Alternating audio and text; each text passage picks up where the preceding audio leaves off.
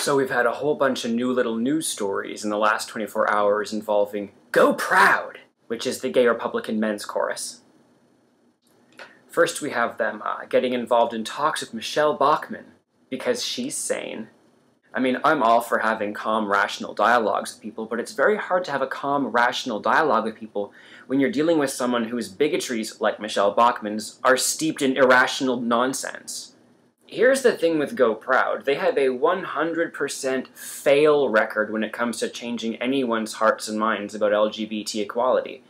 I'd love to think that GOProud is a group of, gay Republicans that are working within the GOP to change hearts and minds and show Republicans that embracing LGBT equality isn't going to ruin America or bring about downfall, but that's not what GOProud is about.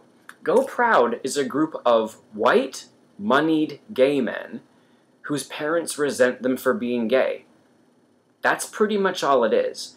These are people who, being gay, came with the connotation that they would then somehow be liberals, so their entire identity is based on convincing their families and communities that they're not like those evil lefty liberal gays that, demand things like equal rights and treatment under law.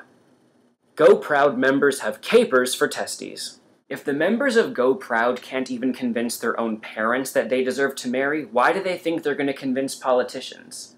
GOProud takes no official stance on gay marriage. Well, of course they don't. If they took an official stance on gay marriage, their parents wouldn't let them sit at the big kids' table at dinner time. Don't hate me for being gay, I'll join you in hating those gay liberals. I just want to sit at the table at dinner and make you love me again. Oh. Ugh.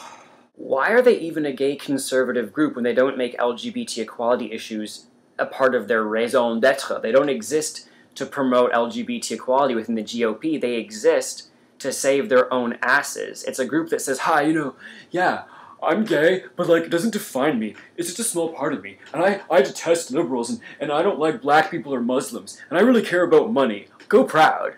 And then we have another member of GOProud claiming this week that he was gay bashed by a bunch of black youths because nothing scares GOProud members more than black youths.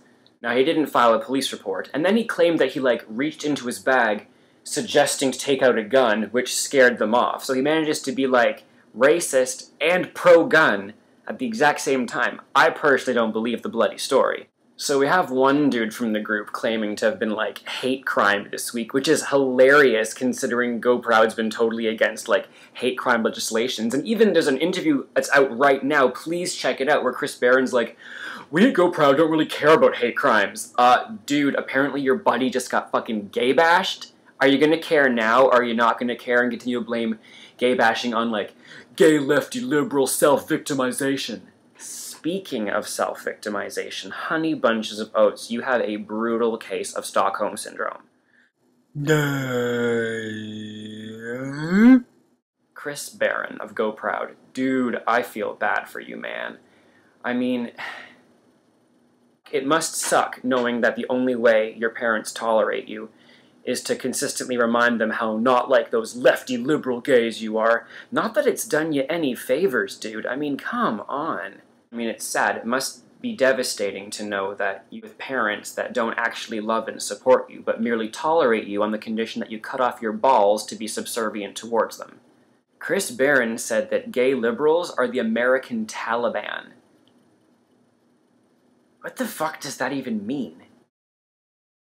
It's interesting in America, too, and I say this as someone who spent most of his life living in Canada, where you're not really born into a political voting family.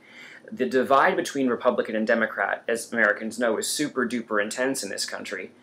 And I've asked my friends here, and people even said that coming out as gay wasn't as hard as coming out as a liberal to some of their parents. It's just so funny whenever gay men loathe liberals. You were brought up to hate the very people that are solely responsible for any middling freedoms you might have today. That's gotta suck to be you. To know that you owe your gay-ass life to the people you were brought up to hate. By all means, check out the interviews that are online with Chris Barron and the GOProud guys. You'll never get a straight answer from them at all. Pun intended.